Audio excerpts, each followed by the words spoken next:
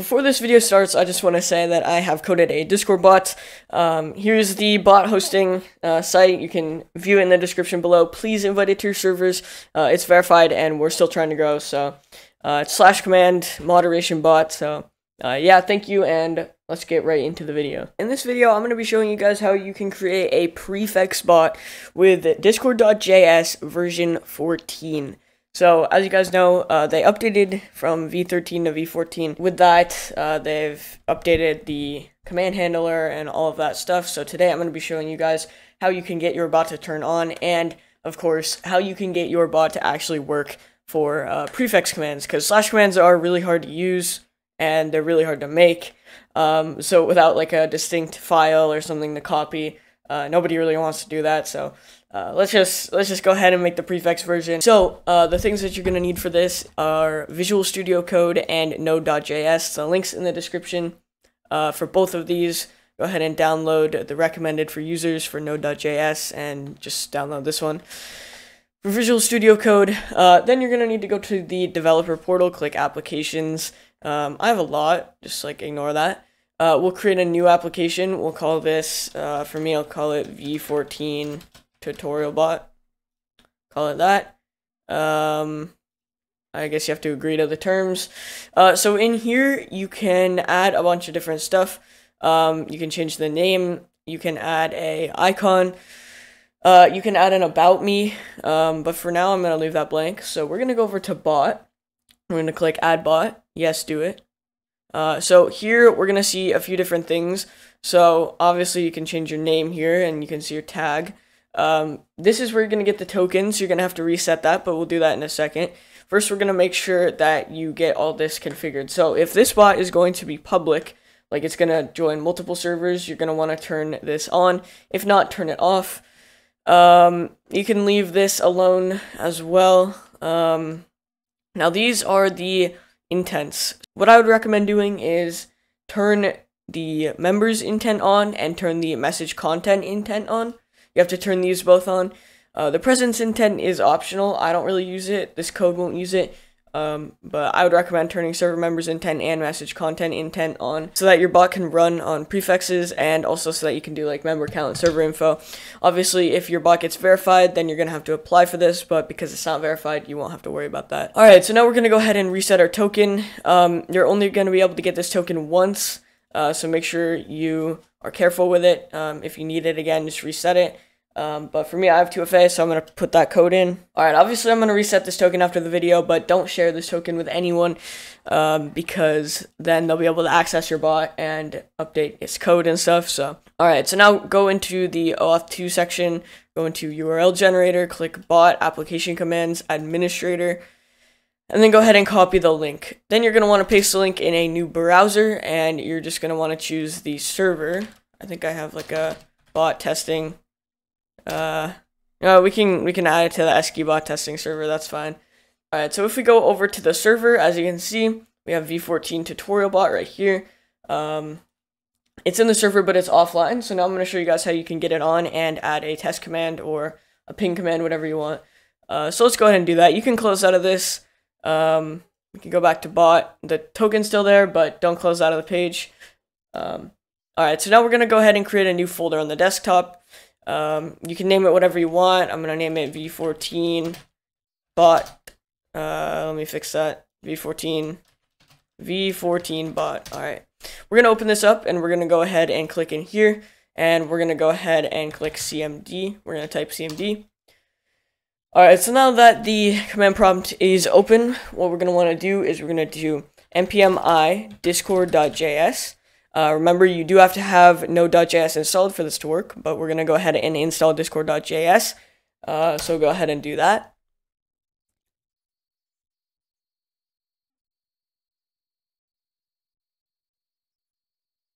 Alright, once discord.js is installed, we can actually go into the folder and we can refresh it, and you're going to see node modules, package, and package lock. So don't worry about any of that for now. We can go ahead and just move on. So now what we're going to do is we're going to do Mpm Init. And this will open up a like a prompt where you can fill in a bunch of stuff. I'm going to leave package name blank, version blank. You can add a description if you want. Entry point, leave that as index.js because our file name is going to be index.js. Test command, we're going to leave that blank. Repository, leave that blank. All that. You can basically leave all this blank. Yeah, and then after that, just type yes. And then you're done. So now we can actually do code space dot. Now, keep in mind, all the stuff you just did is, you can edit it in here. As you can see, it has the name, the version, the file, the test command, the author, license, description, all that stuff. But this is what it's going to look like once you're done. So now we're going to go ahead and actually make a new file. So we'll click this new file button right here. And we're going to call it index.js. Alright, so now that we're in our index.js file, there's a couple things you should keep in mind. If you did code a bot with version 13, the intents look a little bit different, and the command handler looks a little bit different as well. But if you're brand new to this, just follow along, copy down all the stuff as best you can, and if any of it doesn't make sense or for some reason it doesn't work, join the help server in the description below. But yeah, we can start, so we can go ahead and do const. In here we can do clients, comma, gateway intent bits. We can do embed builder. We can do permissions bit field permissions. And then we can do equals require discord.js. All the errors should go away once you've done that. So now we can go ahead and actually make a prefix. So we can do const prefix equals. And in here, we're going to go ahead and put any prefix you want. So most people like exclamation mark, maybe a dash, literally whatever you want your bot to run by. So dino is like that. I'm going to go with the arrow because I think that looks good. We can put a semicolon there. We can go under here. We can do const clients equals new clients. We can do intents. And then in here we can go gateway intent bits dot guilds, comma gateway intent bits dot guild messages. Alright, then we can do gateway intent bits dot message content. And then we are actually good.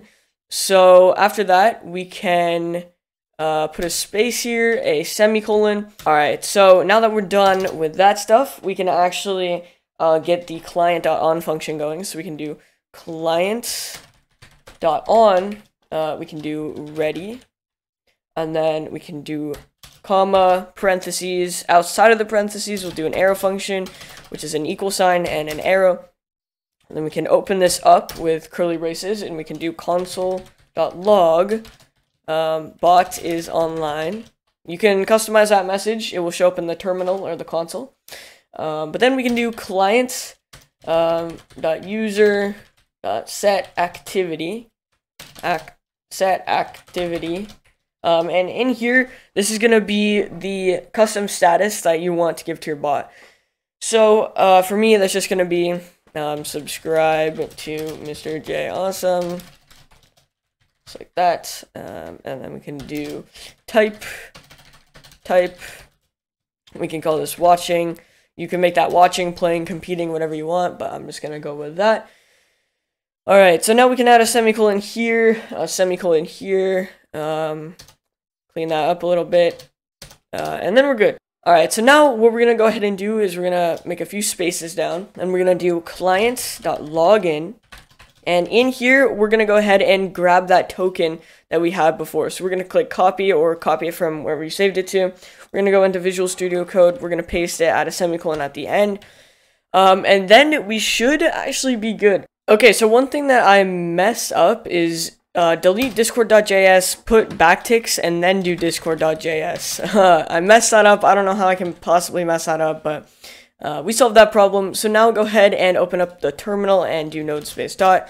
And then it's going to say your bot is online. Alright, so once you get that message in the terminal saying your bot is online, we can open up the test server, and we can see that the tutorial bot is online. Now, obviously, it has no commands. All we did was actually turn it on.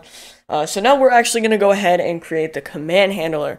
Now, the command handler is what runs these commands. It basically takes the prefix and says, whenever you see this prefix, run this command. Let's go here, and we can do const client, or actually, no, we can do client.on message create.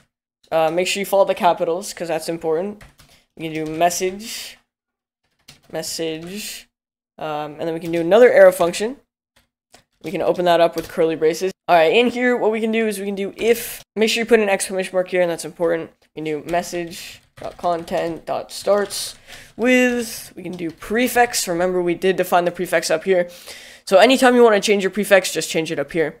Then we can do the 2 lines. We can do message.author.bot. Then outside of here, we can do return. Then down here, we can do const args equals message.content.slice prefix.length. Then we can do dot split, and then slash plus slash, just like that, semicolon. Then we can do const argument equals message.content.slice prefix.length. We can do dot split, slash plus slash, just like that, because sometimes in code we use args and arguments, so I like to make sure we get those both in there. Then we can do const command equals args dot shift. Then we can do dot to lowercase, just like that. Alright, so now what we can do is we can make a comment here. We can call this message array. And in here we can do const message array equals message.content.split. We can put a space there, semicolon. Actually, I take that back.